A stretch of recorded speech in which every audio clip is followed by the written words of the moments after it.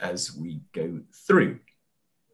So anyway, I'm going to, without further ado, just start the session this morning for creating a pipeline for the tech talent for the region. And welcome to the inaugural TechSwindon Summit.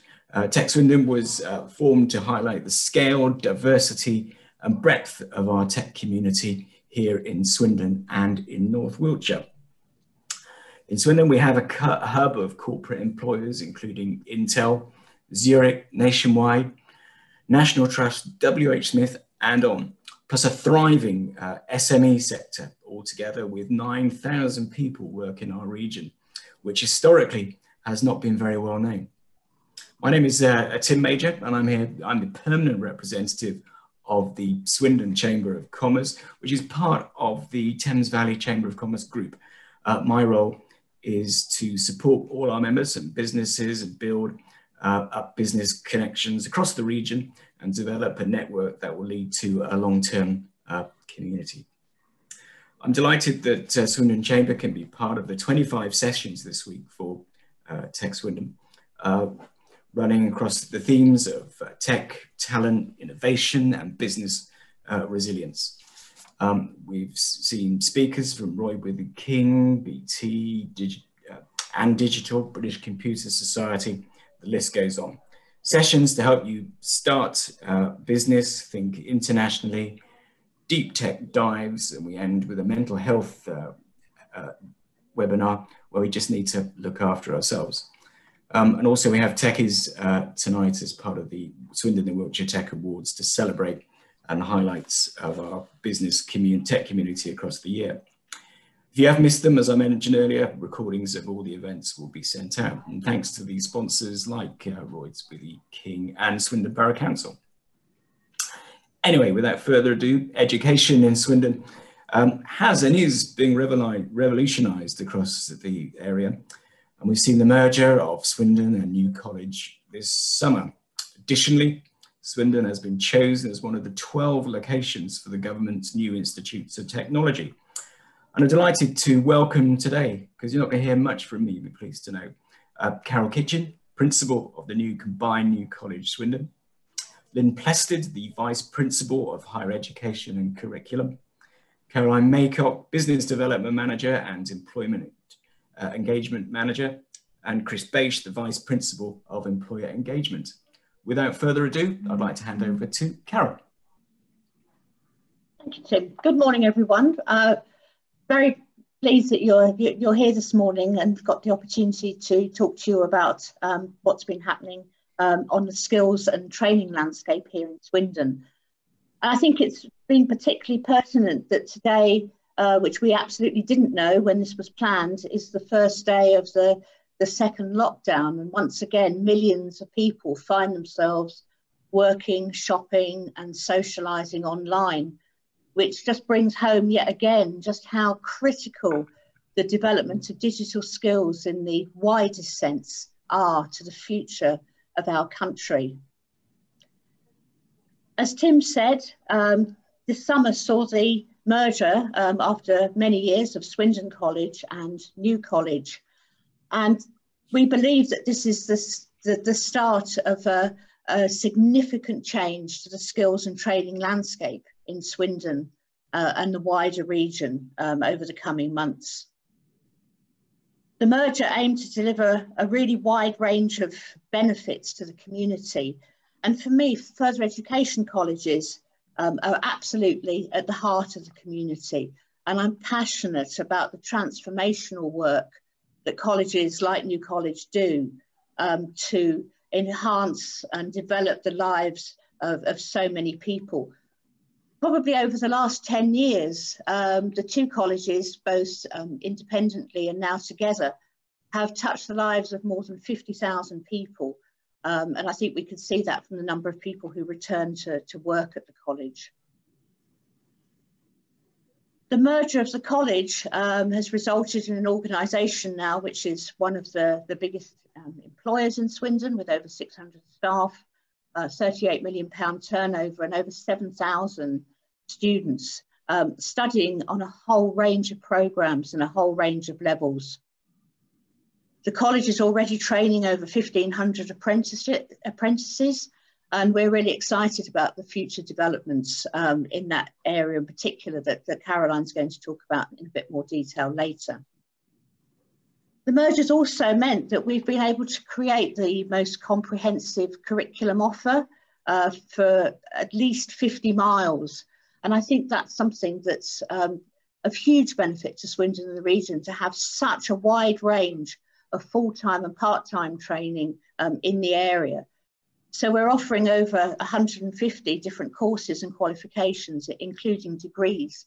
And I think when I talk to people about colleges, everybody understands what a school is and everybody understands what a university is, but people find it really hard to pin down what it is that colleges do. And I think one of the reasons for that is that colleges do almost everything.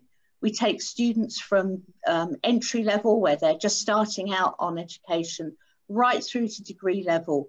And we're very, very keen to promote parity of esteem with academic qualifications such as GCSEs and A-levels, technical and vocational qualifications, which all give such valid routes.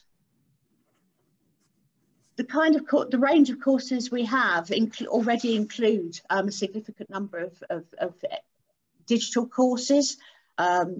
We've got young people who are moving into careers in the digital skills range in the widest sense.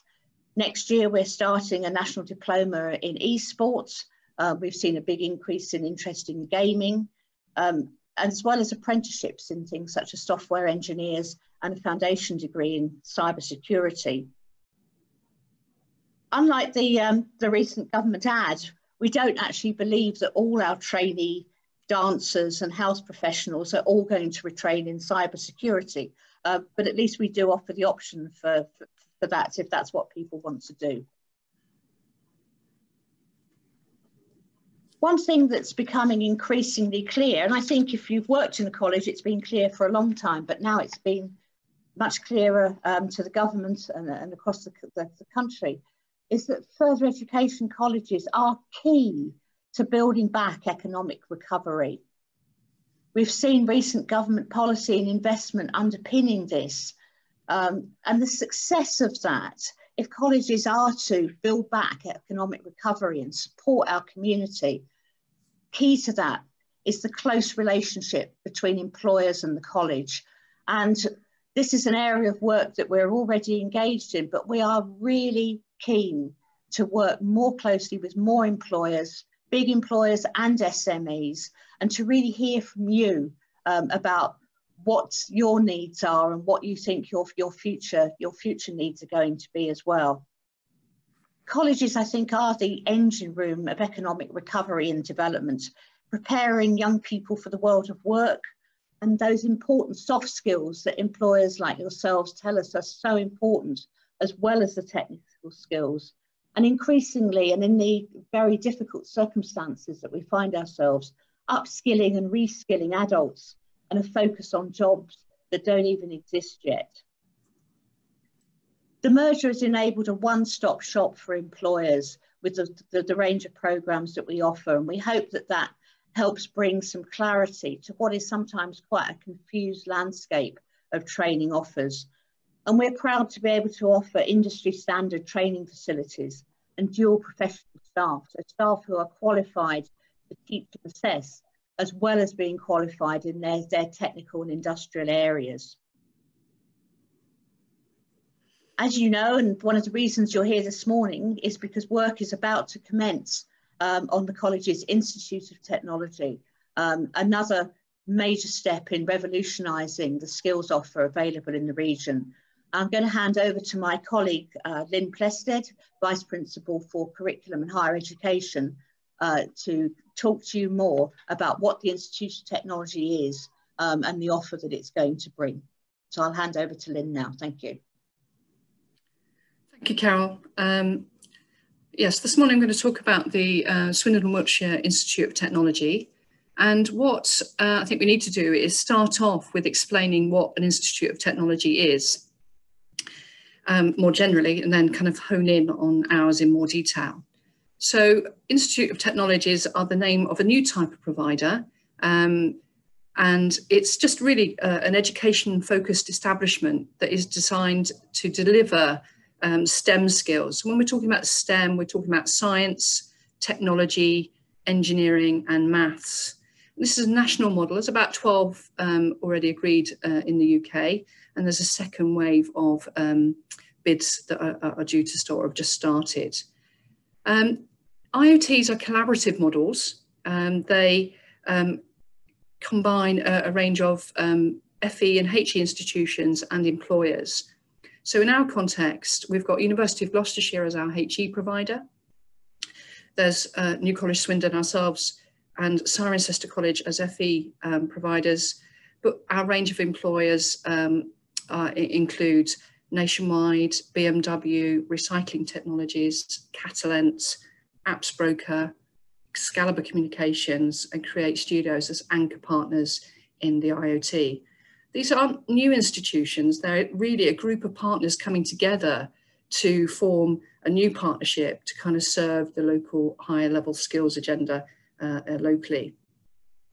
They're designed to be kind of regional, sub-regional scale rather than kind of purely local, but clearly this will serve the Swindon and Wiltshire LEP area, but also along the M4 corridor and surrounding areas.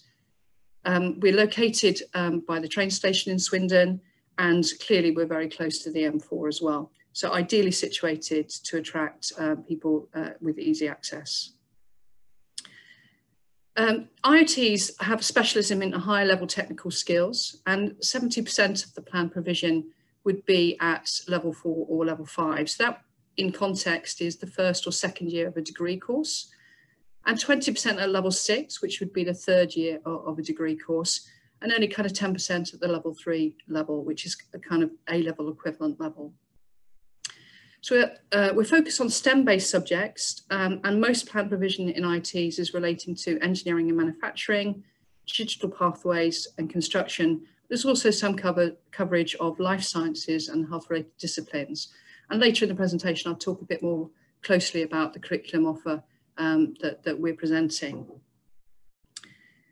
Out of the 5 priority sectors for the local enterprise partnership, 4 are covered by the Institute of Technology, the STEM subjects that have kind of been described there. It's only land-based that the IoT won't be covering. So it's employer-led provision that is tailored and responsive to the needs of employers in their areas. So what's our vision then? What do we want to create, and why do we want to create it? Well, we want people to come and study high-level skills with us in Swindon. And over the next 5 years, the kind of occupancy and the kind of number of students that we would have in the IoT would reach up to just over 1,000. So it's really quite a significant kind of plan to raise the level of skills here locally. Now, the Swindon and Wiltshire LEP is one of the only LEPs in the country without a university, and that has a number of issues created for us. First of all, local people, that means that local people move away to study. And when people do that, they don't always come back to the area which they originated from. So that's kind of one area we're kind of losing talent out of the area. And the other issue is that we have low aspiration to study at a higher level in Swindon. Swindon is a cold spot for higher education.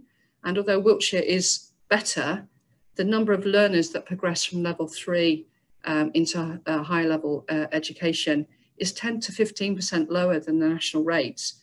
And although the national progression from level 3 has improved over the last few years, we're still staying kind of stubbornly low in this area. So, you know, those factors contribute to us losing talent and not attracting kind of talent into the area.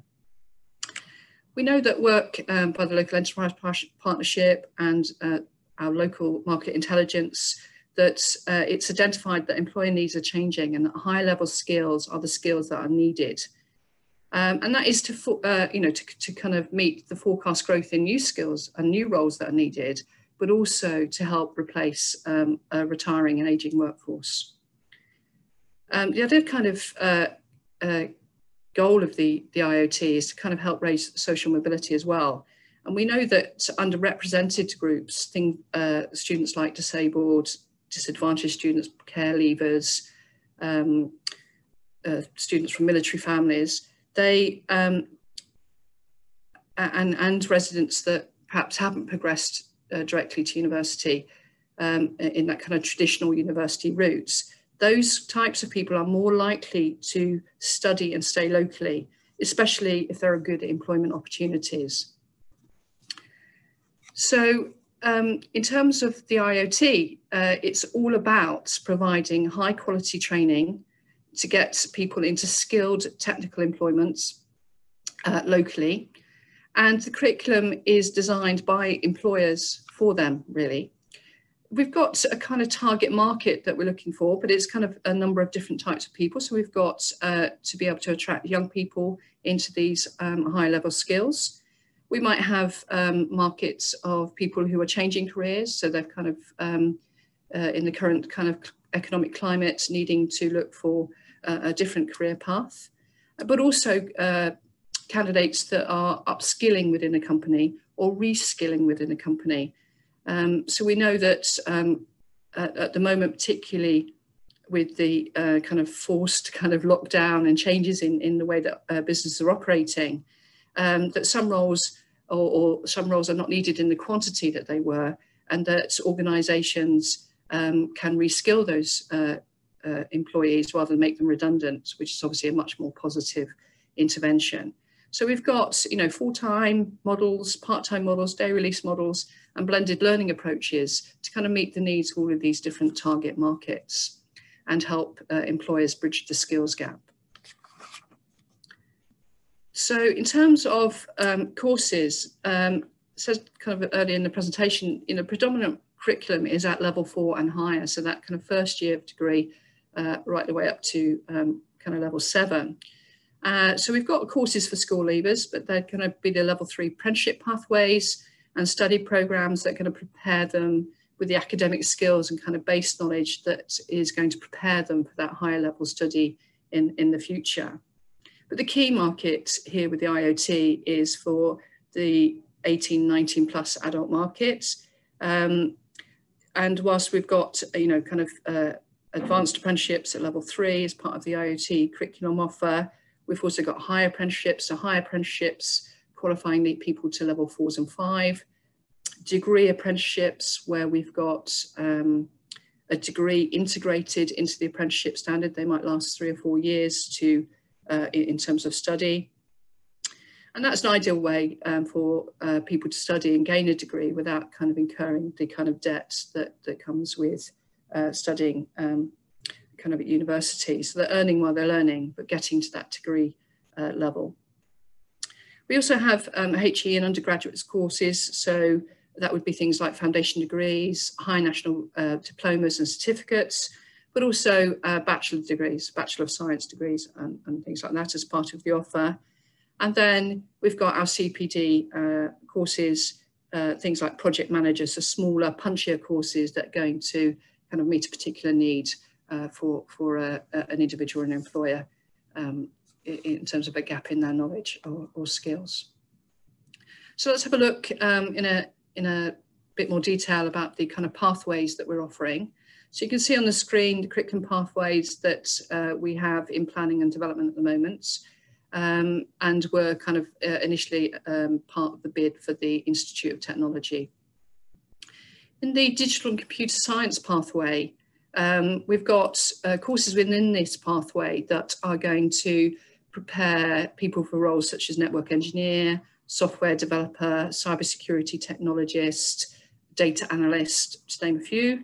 And also under this area, we have 6 different programmes that are part of the University of Gloucestershire Flying Faculty. Now, what's a flying faculty, I hear you ask? Well, that means that University of Gloucestershire will be delivering their degrees with their staff using the IoT premises. So people can study right up to level 6 with the flying, well, level 7 actually, with the flying faculty. And to give a flavour of some of the courses in those 6, there's applied artificial intelligence and computer games design as part of those programmes. So that's the kind of digital and computer science kind of curriculum. For the creative and media professions, we've got courses here looking at kind of web development, but also media production coordinator and post-production technical operator. So kind of a range of creative and media options there, and also kind of photographic assistant apprenticeship as well there. For business and management, we've got a HND in business.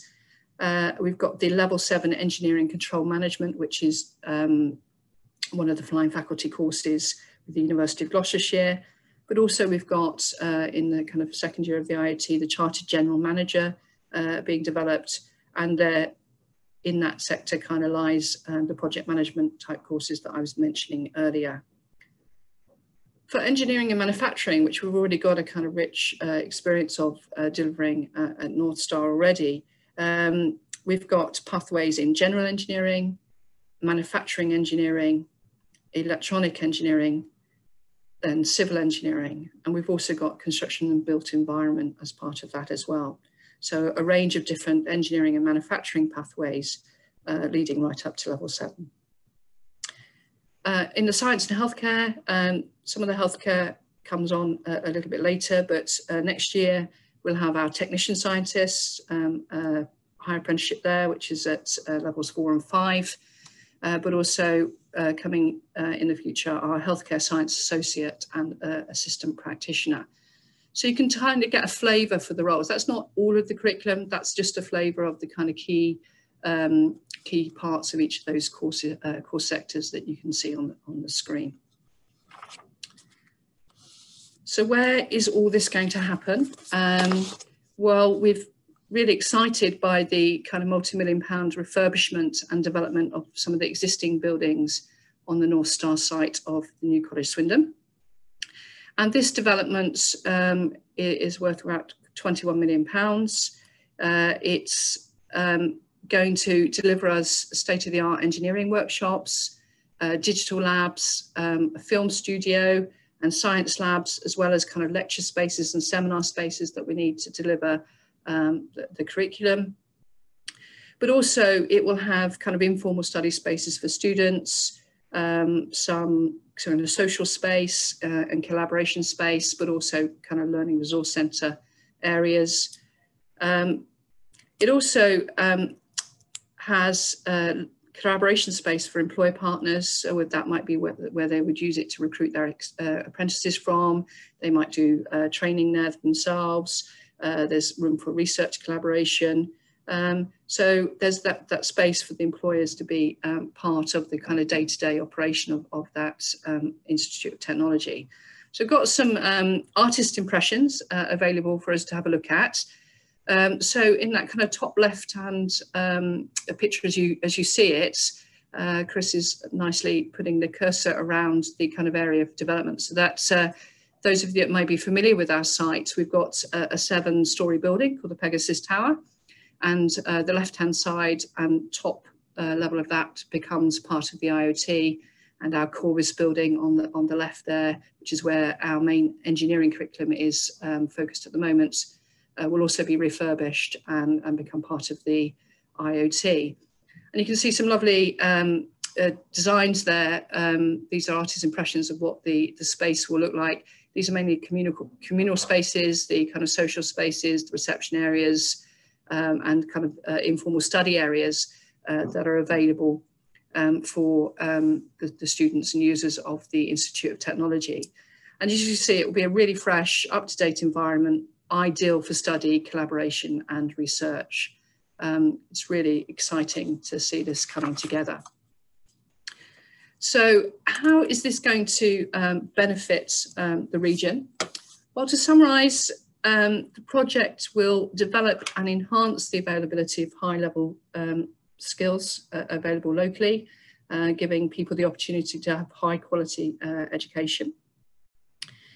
It will allow businesses to get the skills that they need that will help improve productivity locally, but also attract businesses to the area.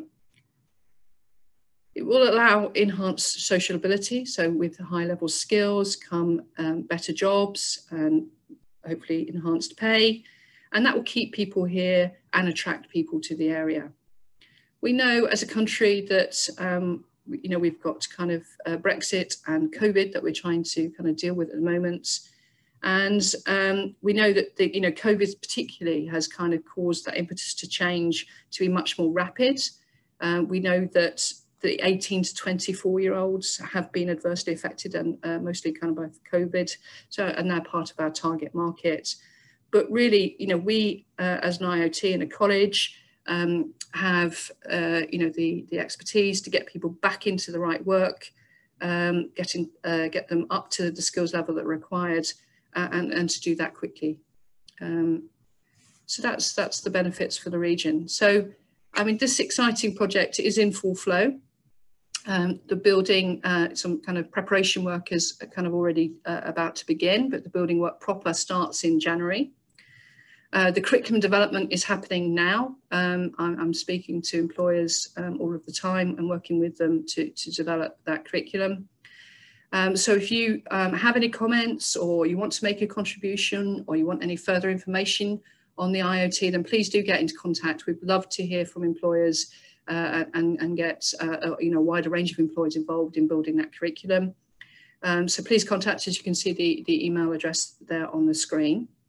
Of course, at the end of our kind of combined presentation, there'll be the opportunity for any of you to ask questions. And if you have any, just drop them into the chat box. But in the meanwhile, I'm going to hand you over to my colleague, Caroline Maycock, who's the Business Development Manager at College Swindon. And she's going to talk to you about how you can access funding to develop your workforce's digital skills. So over to you, Caroline.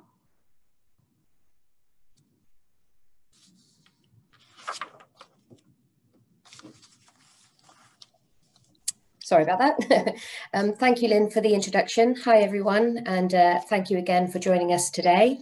As Lynn said, my name is Caroline Maycock, and I'm responsible for promoting apprenticeships with New College. So apprenticeships are genuine jobs which combine on-the-job skills training and off-the-job learning. Personally, I feel very fortunate to be able to assist with promoting something that I truly believe in and passionate with apprenticeships, and the benefits that they can bring to both businesses and individuals themselves. These benefits can include things such as bringing fresh talent to your organisation, upskilling existing employees, helping to fill those skills gaps within your organisation, and in return, this can result in a highly motivated and ambitious workforce, which will increase your productivity and ensuring continued growth to meet the needs of your organisation. As an apprentice, individuals themselves will benefit from gaining valuable work experience opportunities and developing their skills further with continuous learning while earning a wage. As an employer, it can also help by promoting your organisation as a great place to work, great for your corporate social responsibility, and working together within the community. So as Lynn said, one of the things I'll be talking about today is accessing funding to support and develop your business. So in 2017, the government made a pledge to recruit 3 million apprentices by introducing the apprenticeship levy system. And this was to help drive the economy by stimulating business growth. What that essentially means is to those employers who have a payroll bill in excess of £3 million, they are required to pay a percentage each month into the digital pot, which will pay for their apprenticeships. For non-levy employers, so those with less than a 3 million payroll bill, they receive a 95% co-funding from the government, which will help towards the cost of their apprenticeship training. Therefore, you only contribute 5%. However, for those employers who are non-levy, so less than 3 million payroll bill, who employ fewer than 50 people, the government will help further if you employ someone aged between 16 and 18 or 19 to 24 with an educational healthcare plan. The government will fully fund your apprenticeship training, which is great news. However, you will all be responsible for paying their wages. So the government support through incentives that is available to you. So all employers, irrespective of whether they're levy or non-levy, if you employ an apprentice aged 16 to 18 or 19 to 24 with an educational healthcare plan, you'll receive a further £1,000 government incentive, which will help towards the cost of training. This will help for those that either have associated costs because they're young people, or someone with additional learning support. In addition, you may be aware that due to COVID, the Chancellor announced as part of his plan for jobs back in the summer, the new incentives that are made available to employers. And basically, this is to help stimulate growth and to get employers to start thinking about recruiting apprentices and not leaving it too late. So from August this year, which is obviously already passed, through to the end of January, which is 31st of January, you could be entitled to further incentives. And that is an extra £2,000 for those aged 16 to 24, or £1,500 for those that are aged 25 plus. That's in addition to the original £1,000 incentive. The only caveat is that you must not have employed those apprentices, so they must be new and they haven't worked for you in the preceding 6 months, so generating new opportunities. So just to give you an example, so if you're a non-levy paying employer, so your wage bill is less than 3 million, you employ less than 50 employees, and you recruit somebody, an apprentice aged 18, you will not only have the cost of your apprenticeship fully funded by the government, you'll receive £3,000 in government incentives, which is a fantastic opportunity for your business and a way the government's trying to drive this growth. So next slide, please, Chris. So going back to my role, when I first engage with employers, my main aim is to understand their business training needs and to provide advice and guidance on the appropriate training solutions that we can deliver. Once I identify that need, I can then provide a more comprehensive overview of what an apprenticeship is, what programs are available, the delivery, duration, and what your responsibilities will be contributing to that apprentice. There's other things that we can do in terms of support, and basically it's so flexible, it can be as much or as little as you need. So following that meeting, identifying your training needs and giving that overview, we can assist with the completion of the paperwork. Again, from the meeting, I would gain all that information and I can pre-populate all the paperwork for you, send it over, and basically it's a case of checking it and signing, sending back. Because I appreciate that businesses are very busy these days and it can be daunting filling out paperwork, especially if you're new to this kind of apprenticeship system. With our recruitment process, we can advertise the role through the National Apprenticeship website. And again, we can do as much or as little depending on your needs. Some of our employers like us just to advertise and send all applications over. Others like us to do all the pre-screening, check eligibility, make sure that those apprentices meet your minimum criteria that you've set when recruiting, and then we submit those applications over as we have a dedicated recruitment consultant who will follow that through from beginning through to successful completion. We also can help with providing how-to information on the digital account, which you will need to set up if you are going to access the additional funding and incentives. We can provide how-to support, or again, we can sit with you and set up that system. Again, the support range is there and flexible to your needs. Your apprentice will receive excellent training from our expert tutors and industry-led assessors, who again will work closely with you throughout the whole programme, right through to successful completion. We do encourage regular feedback and reviews between employers, apprentices and the college, and I feel it's very vital to have that communication regular and it to be honest. It not only helps ensure that we're meeting your needs now, but we can talk about your future and your business and look at the programmes for your future talent pipeline. Thanks, Chris. So as this week is dedicated to TechSwindon, we have over 40 different apprenticeships that we currently offer, but here's an overview of some of our digital apprenticeships. Taking the top one, for example, digital marketing at level 3, just to explain, the £11,000 is the funding band, and as a levy paying employer, that would be your contribution as you pay out of your levy pot. The 5% of 550 is if you're a non-levy paying employer. So it's great value for money.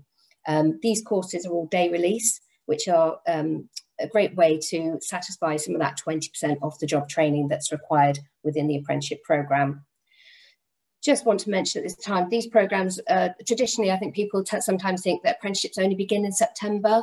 We're flexible with our delivery and we have certain entry points throughout the year. So you're not geared and just limited to that September start. So again, another example of flexible training. Next slide, please. So just really want to finish off by saying that New College will be hosting an event in February, which will coincide with Apprenticeship Week. It'll be regarding the digital system and how to reserve your funds and claim those incentives. If this is something you'd like to attend or wish to discuss generally about apprenticeships, then please do get in touch. You can connect with me by phone, email, or on LinkedIn. And as Tim said earlier, these slides will be distributed. So you'll have my contact details there again.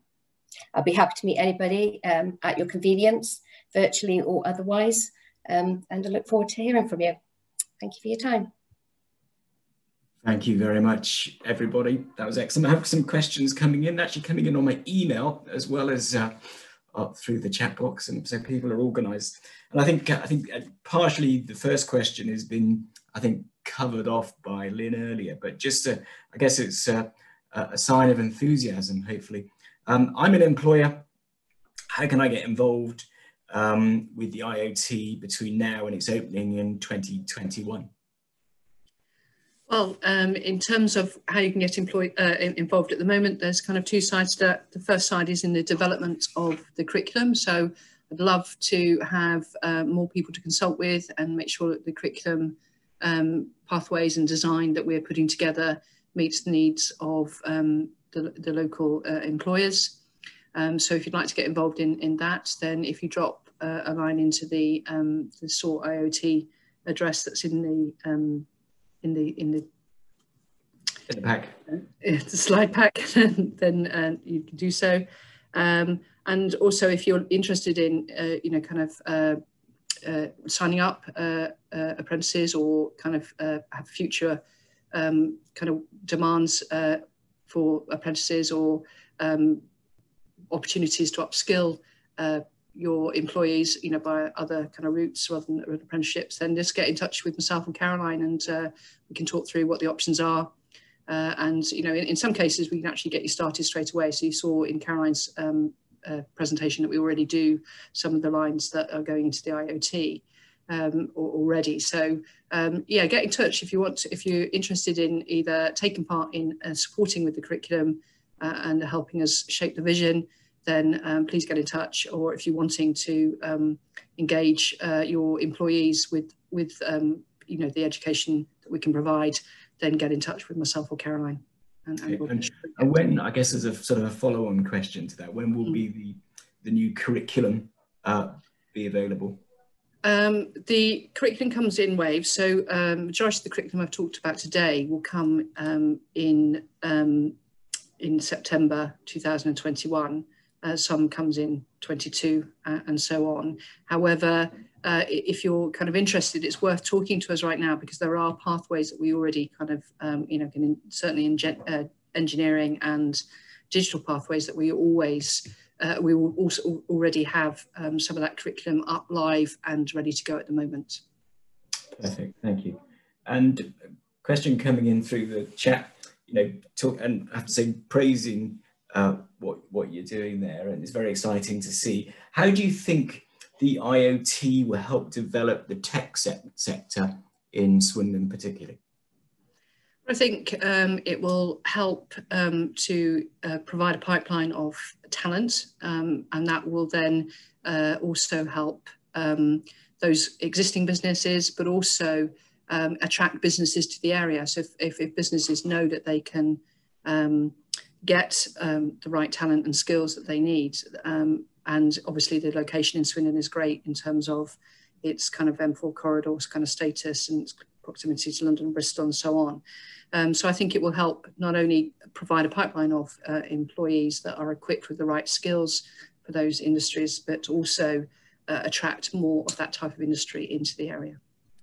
And actually, a very good question. Sorry, Chris. I'd just like to add, sorry, I haven't said anything, so I thought I'd add something to that answer, if that's okay. I think one of the, and sorry, I haven't introduced myself yet, but I'm responsible for business development and employer engagement. I think one of the things that's really crucial to the IoT that sets it apart from other training is that collaboration that's happened along the way with employers to actually develop the curriculum. So I've attended lots and lots of feedback meetings where they've been actively involved in shaping the content of what's being offered, looking at the add-on skills as well. So, for example, project management was an area that employers had fed back should be crucial to many of the programs. So I think that collaboration and actually having a space for collaboration within the institution itself is something that's quite unique and exciting for us. It means that people can be involved right along the way, and also once we get into the delivery phase. So I think that's a really exciting way of developing education. Yeah, exactly. And I'm thinking, and this is sort of leads neatly into the next question, actually, I wasn't quite expecting, but I guess the IoT, the combined new college now, gives the area a different perspective, because I've got a business member of the chamber who has extensive links through the Middle East and Africa. And he's saying, are you considering, say, an exchange program or some sort of partnerships in the region? Might be a bit of off the wall, that one, but maybe, as I say, suddenly the IoT gives a new perspective to the region and the world, hopefully. Maybe if I can pick that one up.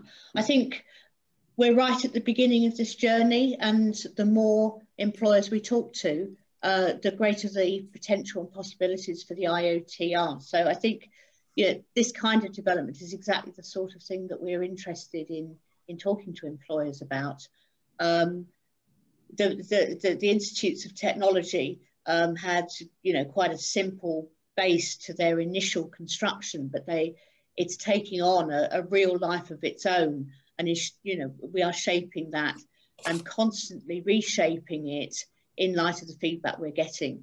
And I think the idea of being able to expand that, and I think probably particularly sort of over the last few months, we've seen the huge potential to partner remotely as well as physically to expand people's horizons, and to bring in other aspects and other talent. We've really seen that develop. So I think that's a kind of really interesting thing that we'd like to talk to employers about, and how that would work for them and how we could support that, because this is the Institute of Technology. It doesn't belong to the college, it belongs to the employers and the community.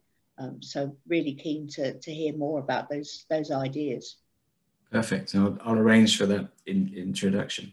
I suppose one question that's coming through is obviously day one of lockdown. Have you adapted the delivery of what you do during this COVID period from working from home? I'll pick that one up, Tim. I think there's two parts to that answer, really. Firstly, just in general terms, as you'll know, the government's been very keen to keep education settings open. And I have to say, I've been absolutely amazed by the resilience and pace of upskilling that's happened with our tutors and our assessors in a very short time. So we were up and running with remote learning immediately after the March lockdown. We introduced a sort of quite a big upskilling program for all of our lecturers and assessors, and as it continues, we are now continuing to be able to offer, so all of our sessions are actually live streamed. So while we've got learners in the classroom, we also have people that are through our timetable where we are managing group sizes and social distancing and so on. We've got people attending remotely live as well as those in the classroom. So, but for apprentices more specifically, we've got an e-portfolio system which allows our assessors and our trainers to deliver sessions through the system itself, through video conference, through a sort of Teams plugin. And we can also make sure that all work and assignments are shared through this e-portfolio system. They can be assessed remotely, and assessment of activities can happen remotely as well. And the government have made some adjustments to some of the flexibilities in how things are assessed and reviewed through the system. And I have to say, we've had excellent levels of continuity and engagement from our students. We really couldn't have asked for, and our apprentices, obviously, we really couldn't have asked for any more. And I think it's a real sort of testament to the sector and to New College itself for the commitment of staff and our students to just keep things going. So although it has had an impact, we have seen a reduction in starts with apprenticeships. Those people that are on programmes have continued and continue to be supported and continue to be achieved to achieve. And actually our achievement rates of apprenticeships have not vastly changed as they would have been in a normal situation. So we've done brilliantly, and that's about our staff and their commitment, as well as our apprentices and our employers too. And we've also been providing a lot of extra support to those employers, giving them advice on how to support their apprentices remotely. And we've also been doing quite a lot with the sort of pastoral support side. So we've got a whole team of pastoral support tutors who also check in on well-being and have upped their level of contact with those apprentices remotely as well. So a really combined, solid team effort to keep things going, I think. I suppose that's what a lot of employers ask you, is it, Chris and Caroline, about, you know, if they are, you know, what's their responsibilities to an apprentice? Yeah, sure. I mean, I can pick that one up. I mean, the main things that we say to employers as roles and responsibilities of them, because it is a burning question, is to ensure that the role is a genuine job that offers that training within the apprenticeship, and make sure that the role meets with the standard, so they're able to provide the evidence of learning and meet the criteria for the endpoint assessment that they will need to go to successful completion. The other things that are helpful, again, especially at these times, is to provide a mentor or buddy, someone else that's not necessarily work related, but somebody they can talk to if they've got any other questions or things they're not sure about. It's just providing that, again, additional support in these times, or any time really. A crucial thing is the 20% off the job learning, the training time that's required. It's making sure that the employers take that into consideration when they're looking at the role that the person's going to be employed to do. With some of our, or with a large proportion of our apprenticeships, it is day release, so that will fulfil that criteria.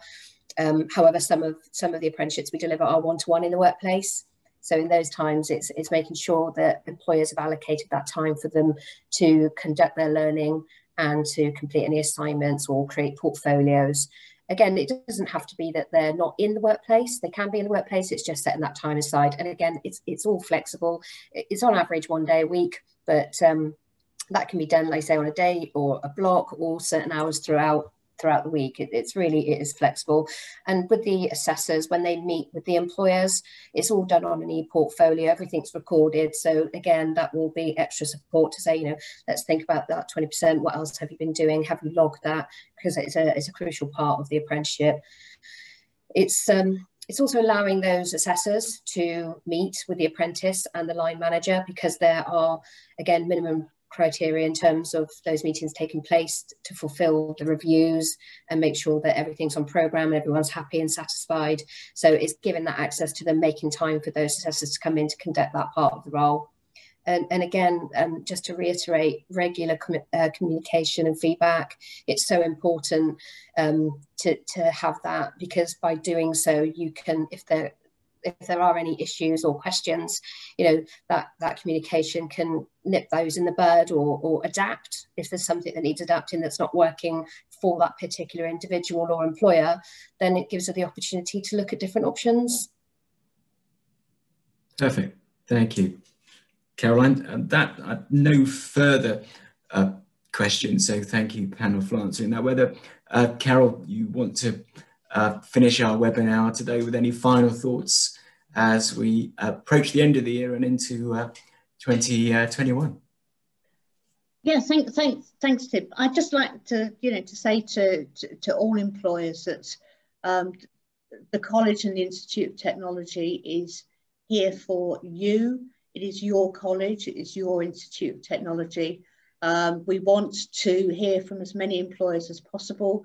We'd like to engage with you, not just about the development of the curriculum, but about other aspects of what we're doing with students as well. Please do get in contact with us. We're very keen to have conversations with you, and the success of the future for training and skills in Swindon and the region is absolutely dependent on that relationship with you. So please get in contact. Thank you for attending today, and stay safe through these difficult times. Thank you very much, Carol, Lynn, Caroline, and Chris, for your contribution today. Is excellent. Thank you very much. And to everybody on the call today, I'll be sending out the slides shortly, as soon as I get the recording and join it. But if you have any questions, you can see that we've got all the contact details in there. But otherwise, I'm happy to forward your questions directly to Carol and the team after this. Finally, just from me, the next TechSwindon event is on in half an hour. So that's with Rob Hempton, and I think he's getting his VR goggles out next. And for me, from the Swindon Chamber of Commerce, I do regular webinars such as this. My next Swindon Business Session is next Friday, and you're all very welcome to join me for that hour when we join again by Zoom. But it just remains me to say exciting times for education and the college in Swindon. Thank you for joining us. Thanks for the team, and thanks for TechSwindon to let us be part of this. I wish you all a very good day. Thank you so much for your contributions. Thank you. Thank you. Thanks very much, everyone. Thank you. Thank you.